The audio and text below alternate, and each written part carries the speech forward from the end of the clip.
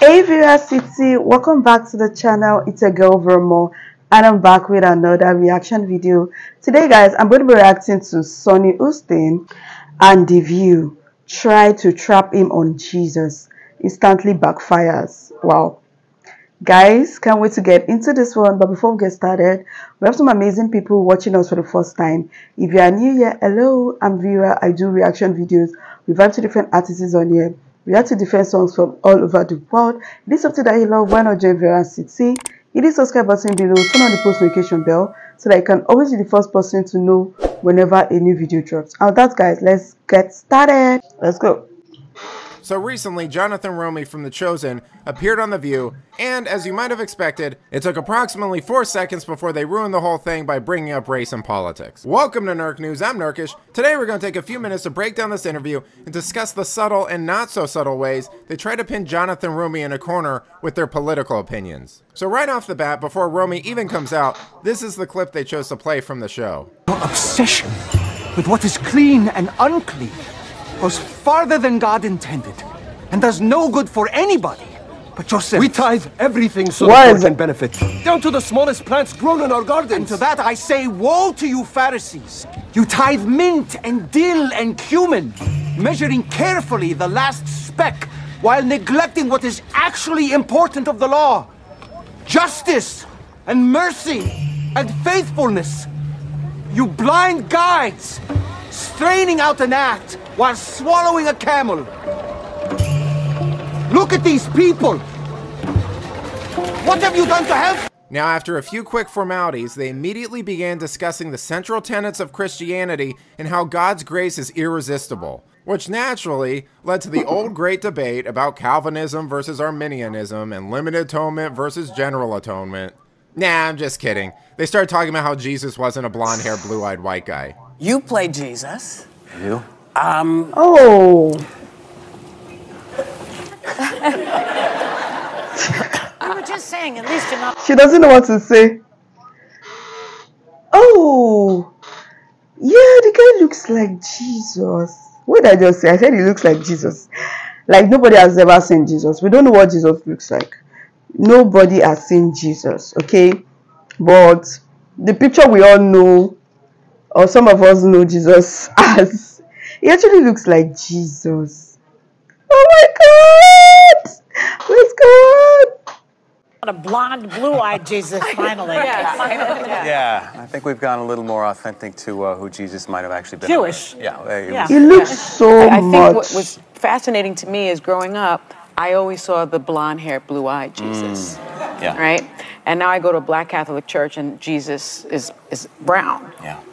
And I think it seems that you took such great pains to do that in this and to portray him as he probably likely was, since this was the Middle East, right? Most people don't know that. Yeah. And he's also Jewish. I don't really understand the secular woke obsession with making this point. Outside of the left's open disdain for white people and desire to turn Jesus into some sort of DEI Santa Claus, everyone knows Jesus was a Jew from the Middle East.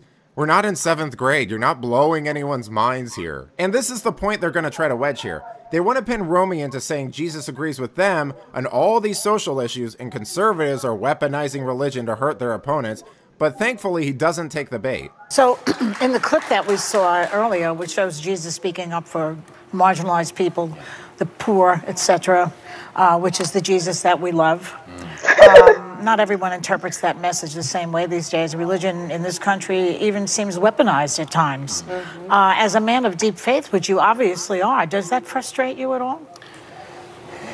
You know, in that clip, we see Jesus basically taking to task the Pharisees that have essentially perverted the law or taken the faith and made it about the specificity in the letters of the law versus the heart of the law versus the community.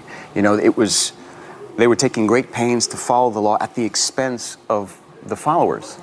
And there was injustice in that. And, you know, anytime you see injustice taking place, Jesus is not going to be happy about that. And so I think the fact that we see him speaking his mind about it, I think he gave us a really tough example to follow, you know? This was an excellent sidestep he did here.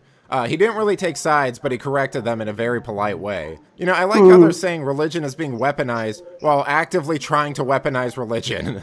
I mean, even Joy Behar's modifier here that, that's the Jesus we love, suggests that there are parts or portrayals of Jesus they don't like. And I imagine it's probably the ones that focus less on the poor and marginalized and more on the life and marriage issue. You know, it's funny that they don't discuss anything else from the Bible there. They're content to bring up blanket terms that they've fudged the meaning of so that they can include nearly anything they want. Because after all, what's poor and marginalized in one of the richest and freest countries in the world? I think we've seen how loose the left is with those terms. But let me know what you think. Are you a Christian? Would Jesus be woke? Do you care that religious depictions of him may not be accurate? Let me know in the comments, and if you enjoyed this video, please give it a like and subscribe to the channel. That stuff really does help us out. Until then, this has been NERK News. Boy! So he asked the question, he said, are you a Christian? I am a Christian. You watching this, are you a Christian? And what are your takes on this? Well, I'm a Christian, and about religion being weaponized, I don't know about that. But like I said earlier, no one has seen Jesus. We don't know what he looks like and all of that stuff. But of course, we have the Bible, and everything Jesus did is right in the Bible. So I believe the Bible and what it stands for. But trying to bring it into politics. But I would love to hear from you guys. What do you guys think about this whole stuff? You know, politics and Jesus and all of that. It's crazy. It's just crazy. I would love to hear your thoughts on this. Let me know in the comment. Thank you guys so much for watching. If you enjoyed watching this, please give it a huge thumbs up and please share this video. And if you're new here, join the gang, join Viewer City. Hit the subscribe button below, turn on the post notification bell so that you can always be the first person to know whenever a new video drops. Thank you guys so much for watching, and I'll see you in my next one. Love you. Bye.